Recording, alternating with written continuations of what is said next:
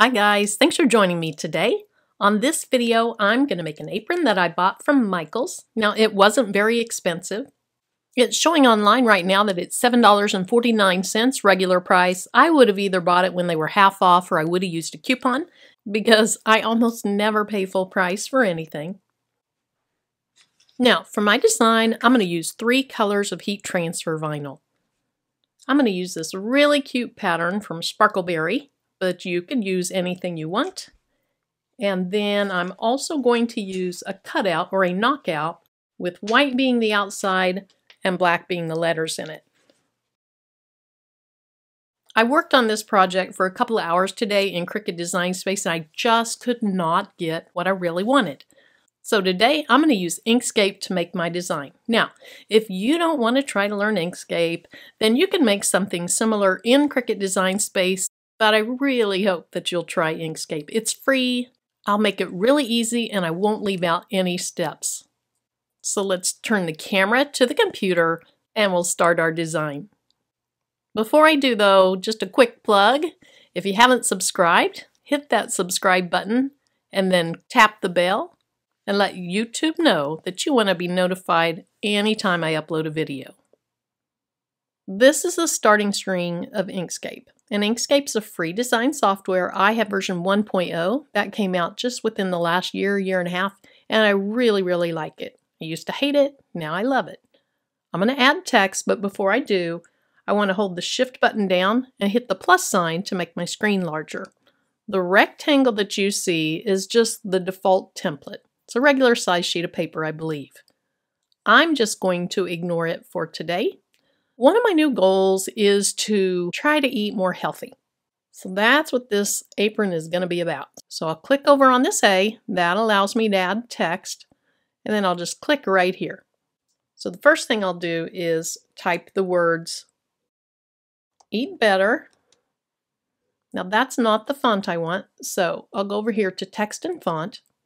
If that doesn't show up over here, you can also click up here and then it'll make it open up on the right hand side. I'm going to use the font Blue. Any thick chunky font would work well, I believe. So I selected Blue and then I'll click Apply and my font will change on my screen. Now before I can change the size of my font, I have to click on the Select tool right here.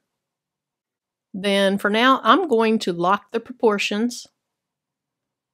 I'll change my unit to inches. And I'm going to make it 1.5 inches tall. Okay, so that's too wide for my project. So I'll unlock the proportions and I'll change it to 8 inches wide.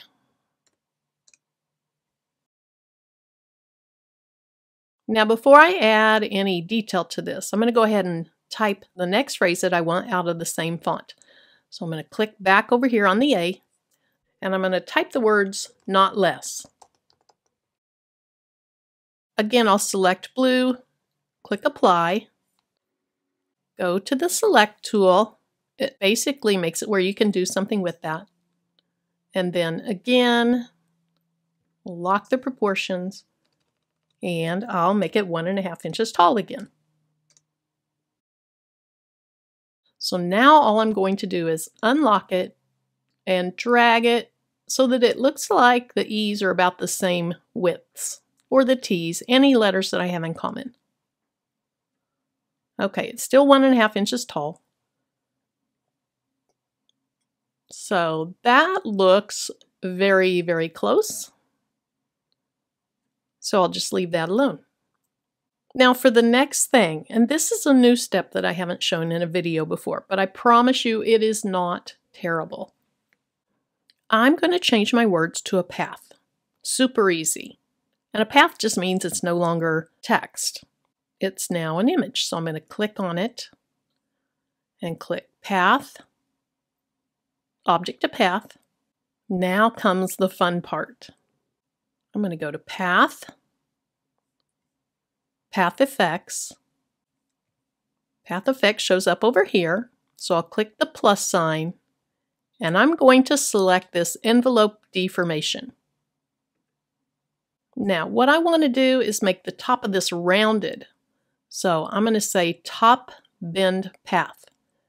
And I want to notice where the center of it is. See this arrow here? That's typically the center of your design. And it's in the middle of the left side of the E. So it's important for me to remember that. Otherwise, I have to use a lot of math using the ruler up here, and I don't want to do that. So top bend path, and I'm going to click on this Edit on Canvas. Now remember, this was about the center, so I'm just going to drag it up until it's where I want it. Now notice I could go down and make it look like that, but that's not what I want. I want it to look about like that. So let's see how tall it ended up getting. It ended up getting 2.11 inches tall. Now the video that I watched said go ahead and go to Path and click on Object to Path again. Just make sure nothing changes when you save it. Okay. Honestly, I don't know if that's a necessary step, but I'm just doing what he told me to do. So I'm going to repeat this process. Click on my text, say text, path, object to path.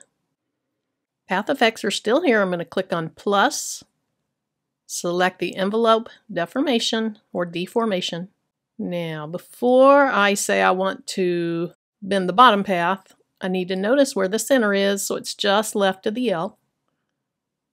So I'll say bottom bend path,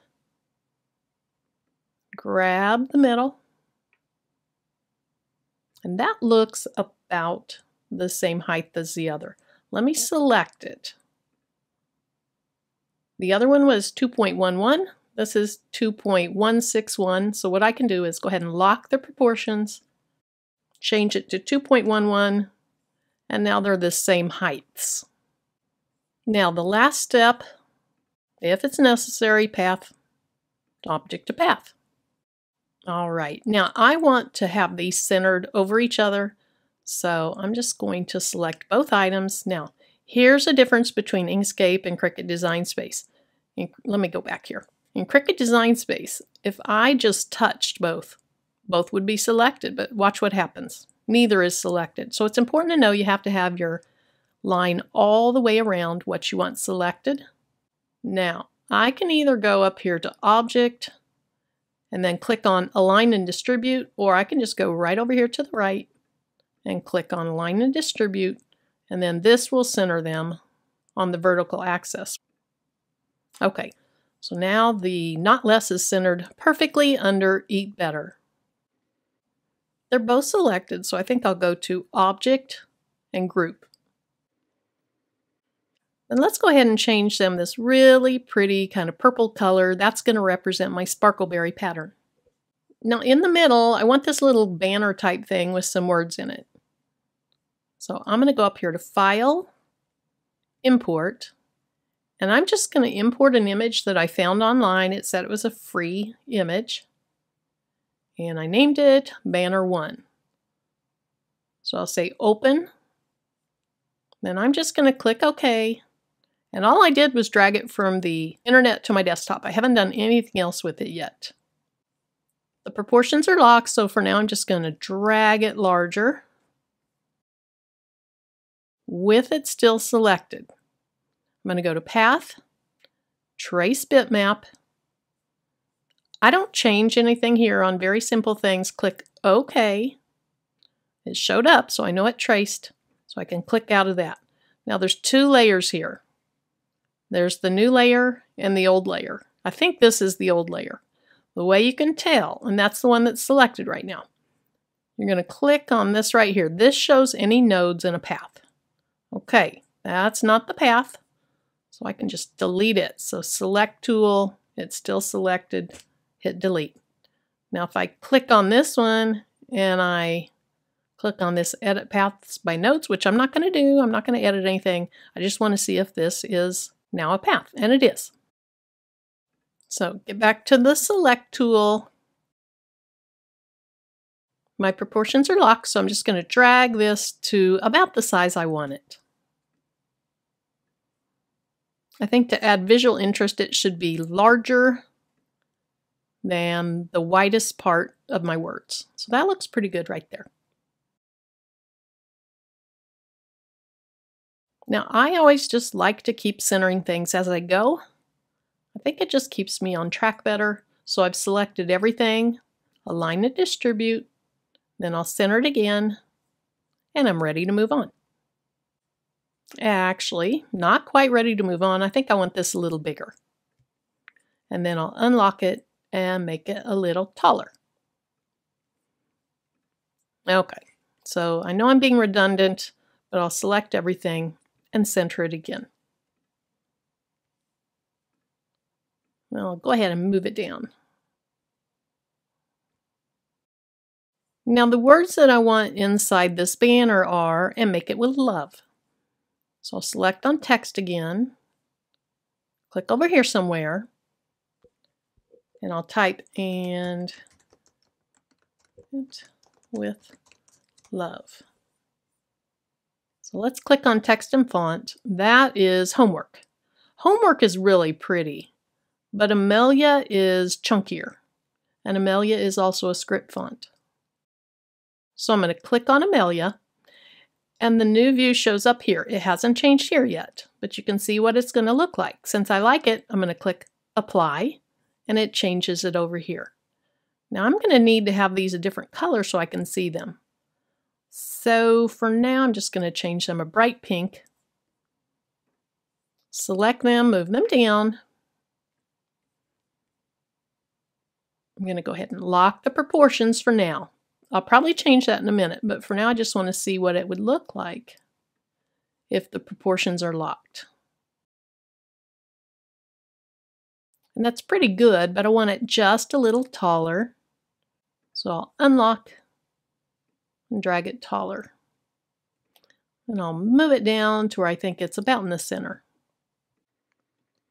Now, if you wanted to be done here, this was pretty simple.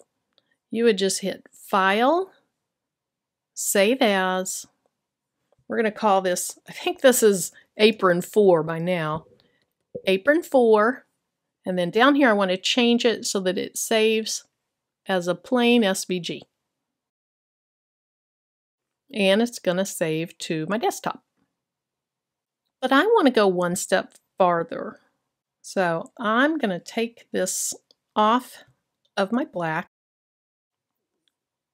and I'm going to hit Command-C, Command-V. So I'm copying and pasting it.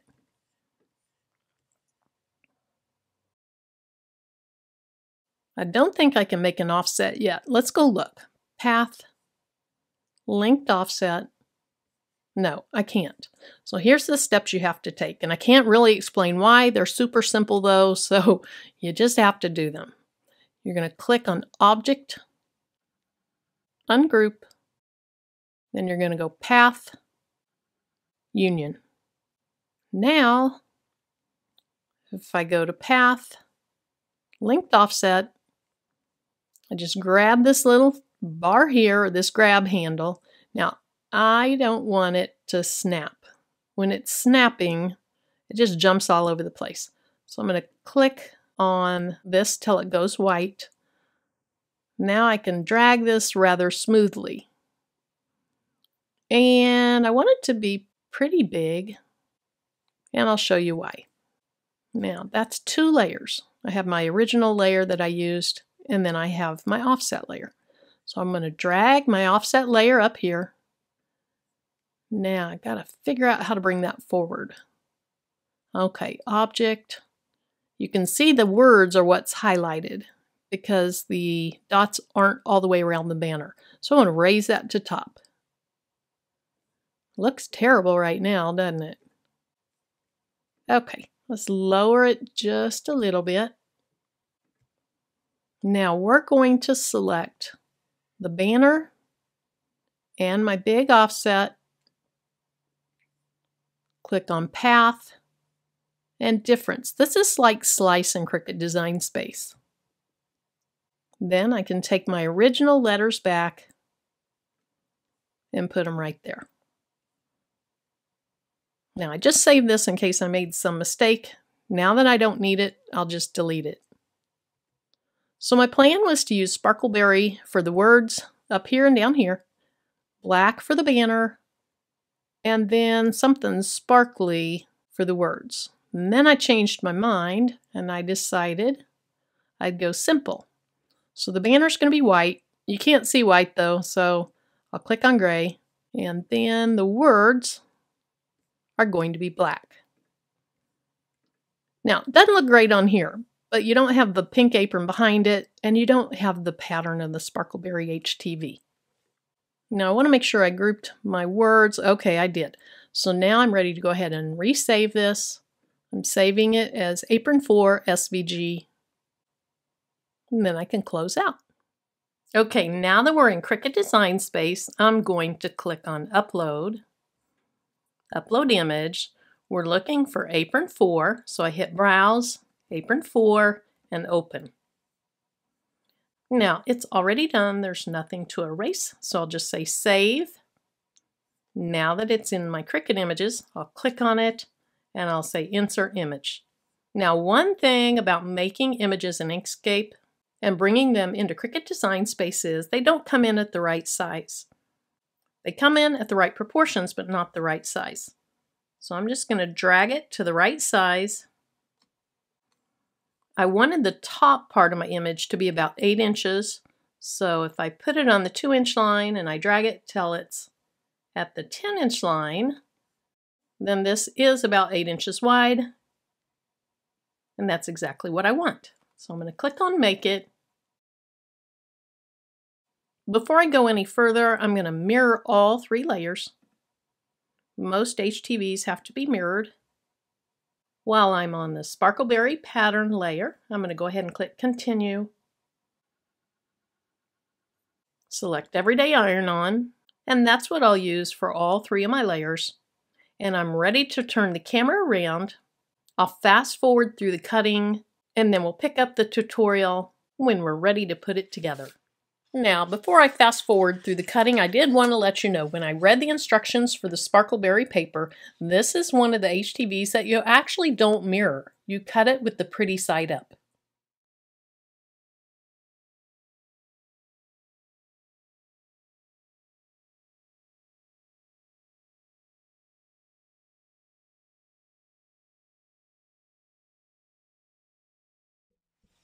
If you're new to Cricut or using heat transfer vinyl, now what I'm going to do is weed away all the excess. And with the white layer, remember this was a banner, and then I had cut out of it an offset of one of my phrases.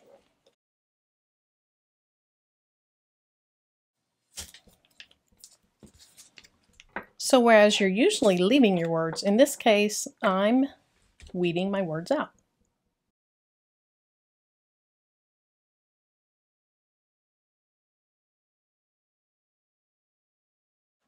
And I don't really want these tiny little white pieces in there. So I'll go ahead and take those out as well.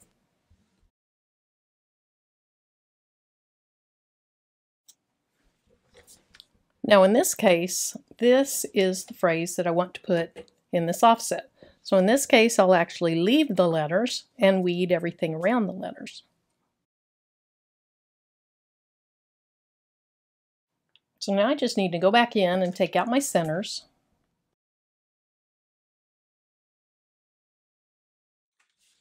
Now here's the layer I'm worried about because I've never used this Sparkleberry before. And in looking online, it said I'm supposed to have some type of masking paper to put over it. And I don't know how easy this is to weed since it's my first time to use it.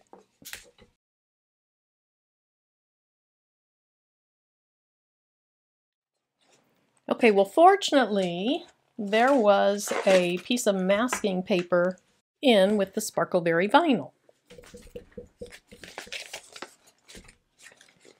Okay, so it says I'm supposed to remove the liner from the clear mask. And I think this is reusable, so I probably shouldn't have cut it down, but too late now.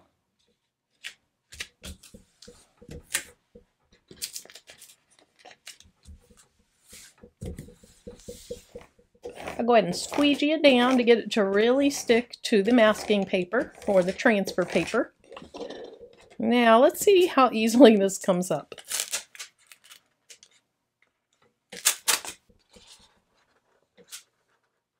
Not so easily.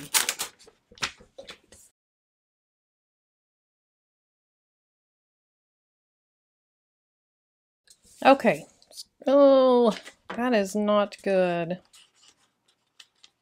Okay, Sparkleberry, so far you are not my friend.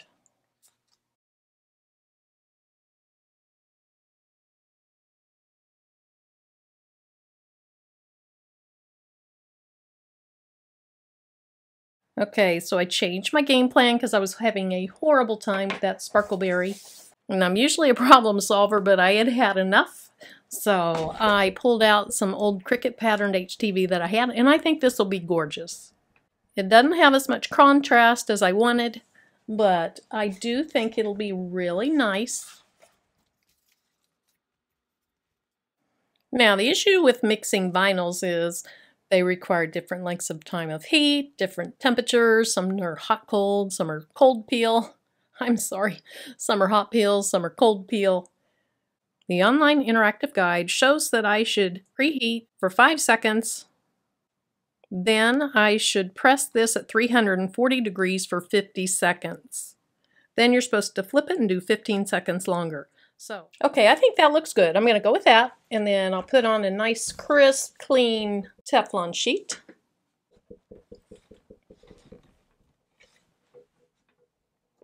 And I forgot to preheat, but it'll be okay. Now, it did say to apply some firm pressure.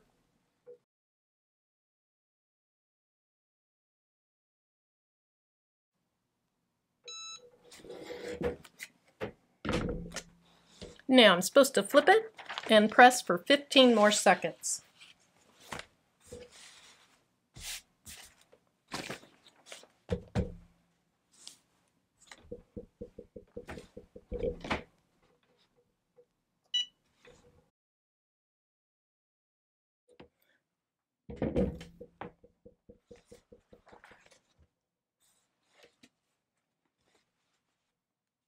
And now the tough part. We have to wait for it to cool off. Okay, that's pretty close to room temperature. Let's see if it'll come off.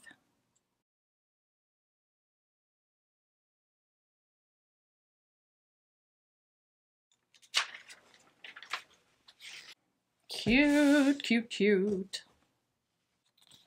Then I have my banner, which I would consider the knockout layer or the offset layer.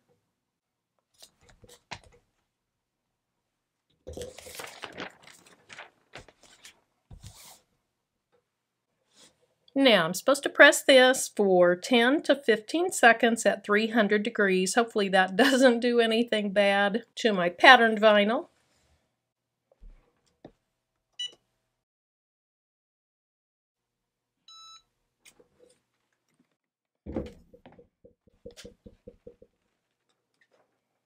Well, that's good. The patterned vinyl doesn't look burnt. So once again, we just have to wait for it to cool down.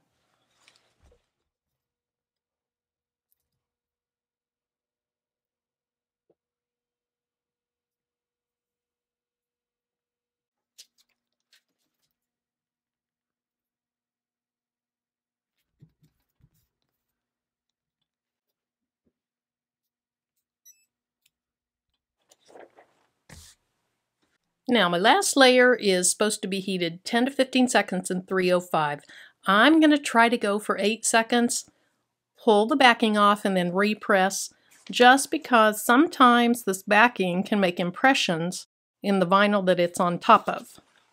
So I'm going to try to press that out. First of all, try to avoid it as much as possible, and then press it out.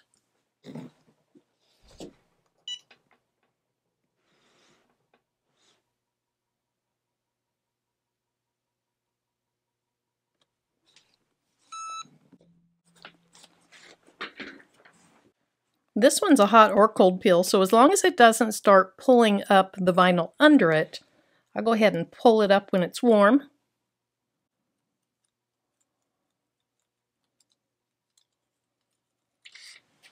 And then I do see a slight impression. So I'm going to do my last pressing for about 10 more seconds.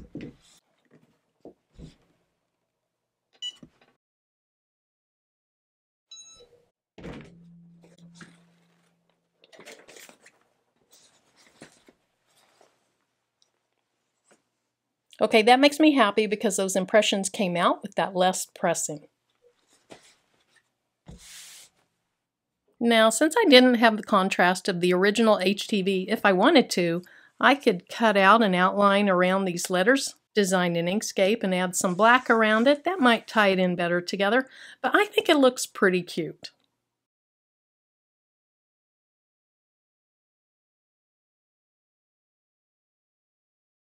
Thanks for sticking around till the end.